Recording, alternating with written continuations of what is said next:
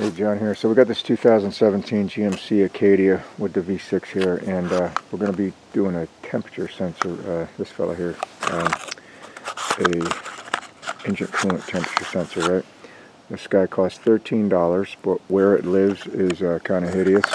So I just loosened up these 1, 2, 3, 4, it looks like 6 screws on this air box, and it's where it's located. It's bad lighting. I gotta and also unloosen this this clamp here. So we're just gonna take this air cleaner box and move it just over here. I'm not gonna unclip the sensors and on just the air box.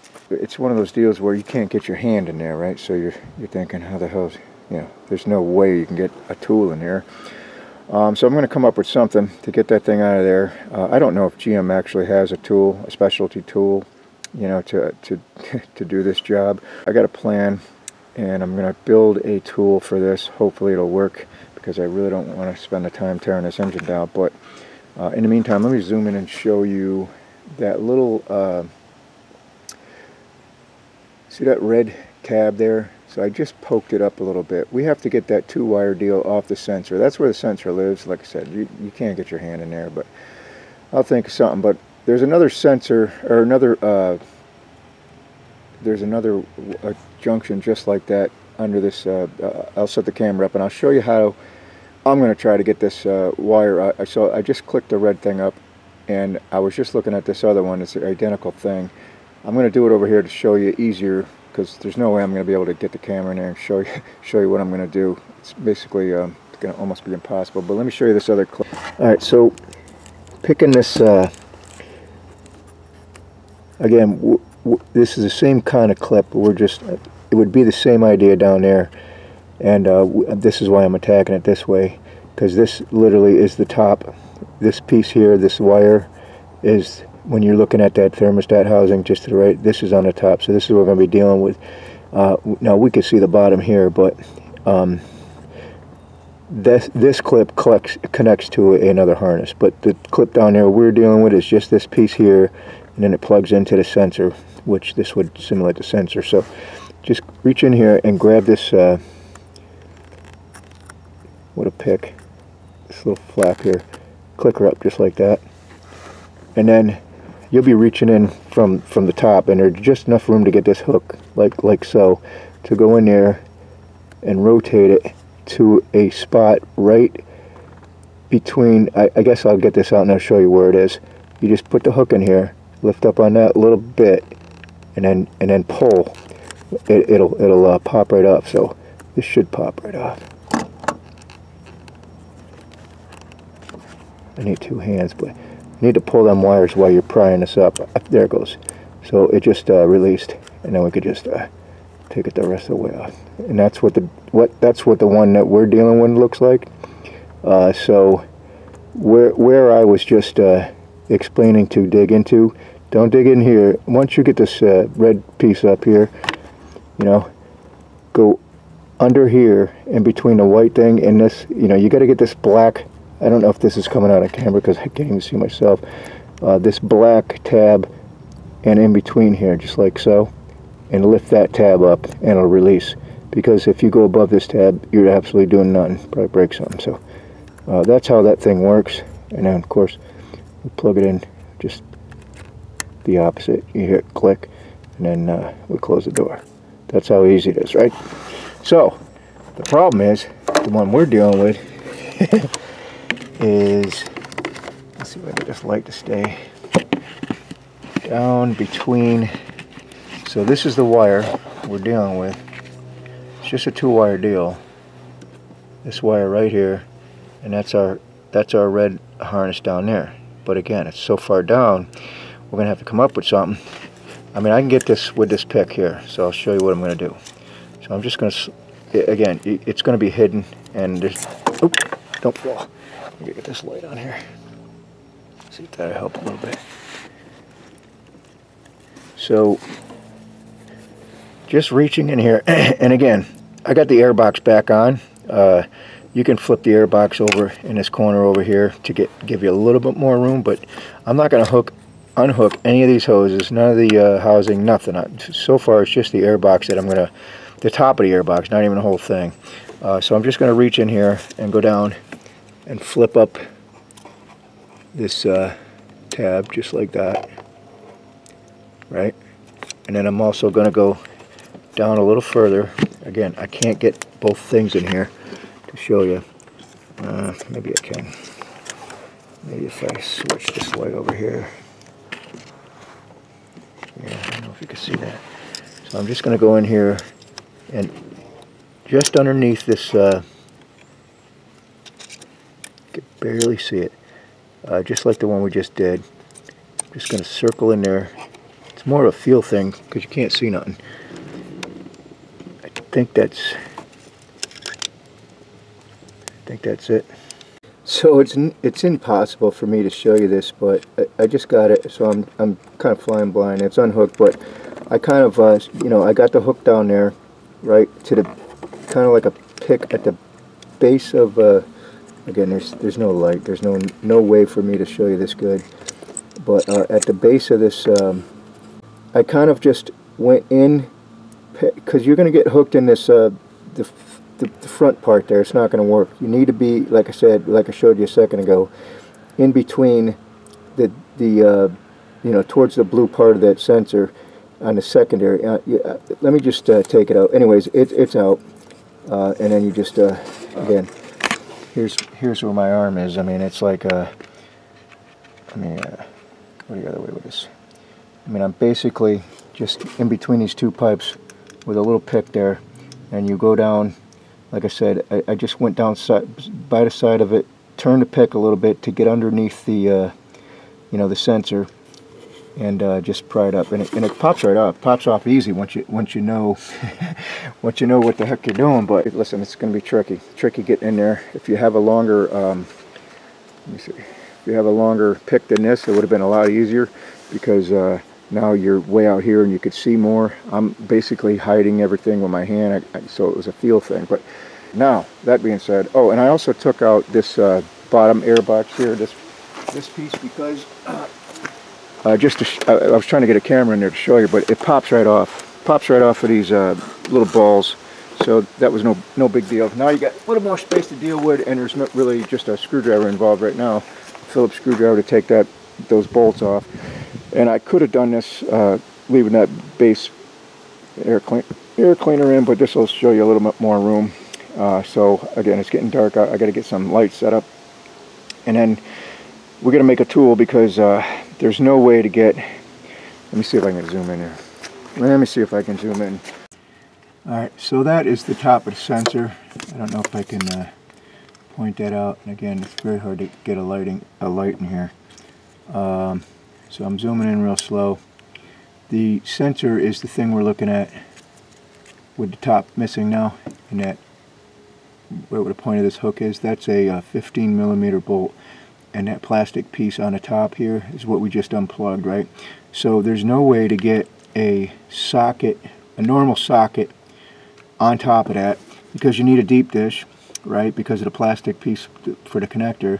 And a deep dish is just going to hit the engine block. This is part of the engine block here. So taking all this stuff, even taking all the stuff off, is still going to be challenging. That's your thermostat housing down there. But I think I can make a tool that we can slip down here on a rod or something, because all we need to do is crack this thing loose. Once we get it cracked loose, we could stick a slotted screwdriver into that plastic, you know, housing of the you know, once we get it cracked loose, I'm sure we could screw it out with a screwdriver, you know, just putting a flathead in that slot. So, but we got to get it cracked loose. That's the whole thing. And we also have to have that tool when we reinstall it to, you know, get it tightened up, because there's coolant behind there, right? So that's another thing. I'm not emptying the coolant out yet, because I'm going to just pull this up on some ramps and get some coolant, let it flow down, so, you know, your bottle's there. Actually, that's pretty low. But you know, there's going to be coolant. This pretty low spot here.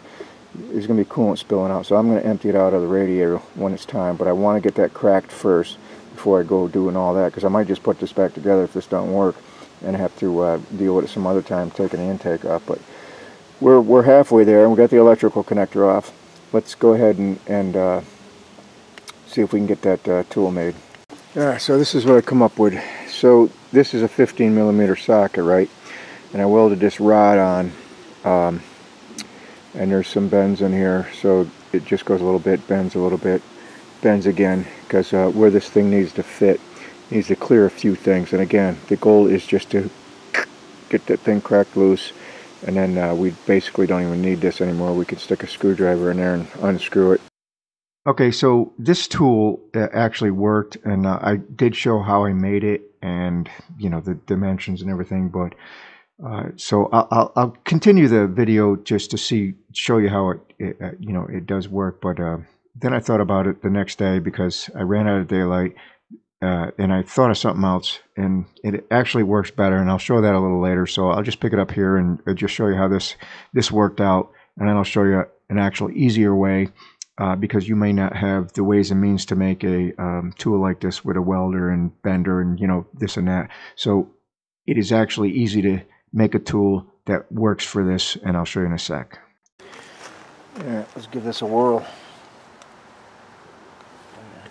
So I don't know what the best way to go on this side. Let me try it. I'm going to go on this side of this plastic pipe because it's a little flexible if you got to move it in. So you can't see, but I'm just going to give it a little twist to get it by the thermostat and then bring it back in. That's the idea of the shallow socket. Bring it back in so we can get it on top of the sensor. So right now it's on top of the sensor, and six-sided 15mm. Okay, so it's kind of what it looks like. It's the top of the handle here. If we look down the shaft, we're on the sensor down there, right? I can't see a damn thing without my glasses, but I'm thinking you can see that. The socket is on the sensor, and we're just going to give it a lefty-loosey turn, and hopefully that does the trick, right? Let's put her up. Let's try that. Did move. I don't know if it slipped off the socket or it actually cracked loose. Well, that fell.